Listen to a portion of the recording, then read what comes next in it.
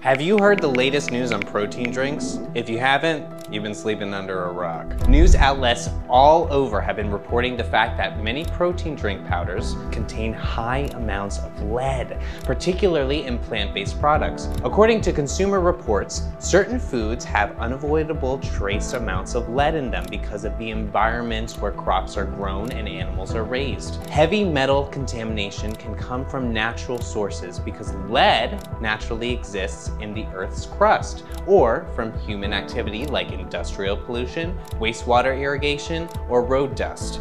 Plants are particularly susceptible because they naturally absorb whatever nutrients or contaminants are in the soil, water, and air around them. Supplements are regulated differently by FDA standards, which is why it's important to find companies that offer products that have been third-party tested.